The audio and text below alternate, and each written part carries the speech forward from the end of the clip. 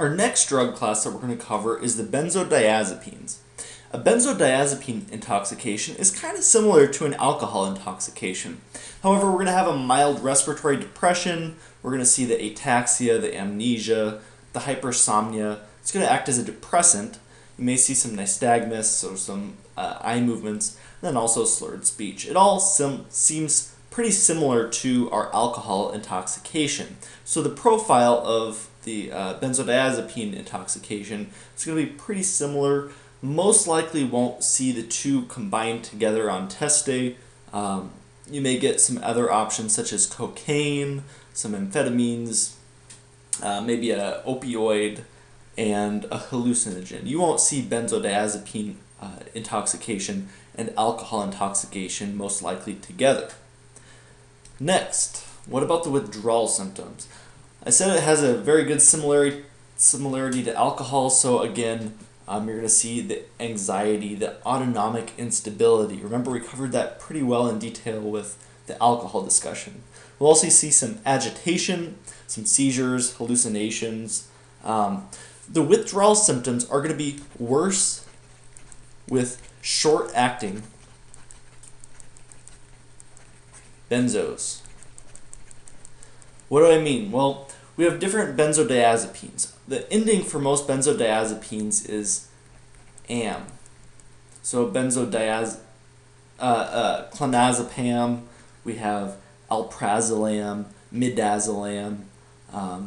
So most of them will end in am. So we have different classes. Some are short-acting, some are medium-acting, and some are long-acting.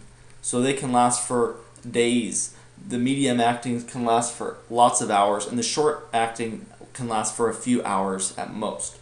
Xanax, or alprazolam, the generic name for it, so let me write that. So alprazolam is going to be a very short-acting benzodiazepine. Short-acting benzodiazepines are going to have more withdrawal symptoms than the long-acting benzodiazepines. So if you have a question where you have multiple benzodiazepines that are listed, which one is most likely to cause withdrawal, always choose the shortest acting benzo. So that'll lead to the worst withdrawal symptoms. Lastly, how are we going to treat a benzodiazepine overdose or an intoxication? We're going to give flumazenil. And flumazenil is going to be a benzodiazepine receptor antagonist. It's going to block that benzodiazepine receptor, so that way it will not open as much. Going back to the benzodiazepines, let's do a little bit of pharmacology just because I do enjoy my pharmacology. Benzos act via the GABA A receptor primarily, and what they do is they're going to take this receptor and increase the frequency of chloride, so chloride's that ion, influx. So it's going to increase the frequency of this channel, so when benzodiazepines bind to this GABA A receptor, or this GABA A complex, they're going to have this nice benzo receptor waiting for them.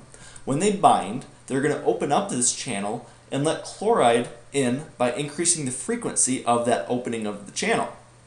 Now we also have another class, the barbiturates, which are also going to act on the GABA A receptor, and they're going to have their own nice receptor waiting for them on this complex.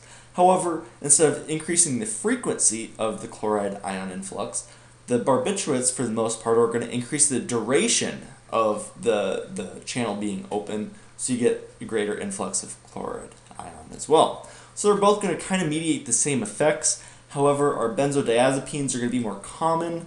Our barbiturates are not as common nowadays. They have a worse side effect profile than our barbiturates do, or than our benzodiazepines do. So the benzos, for the most part, at least by the time that I'm making this video, are going to be more popular than our barbiturates, and they act on the GABA A receptor.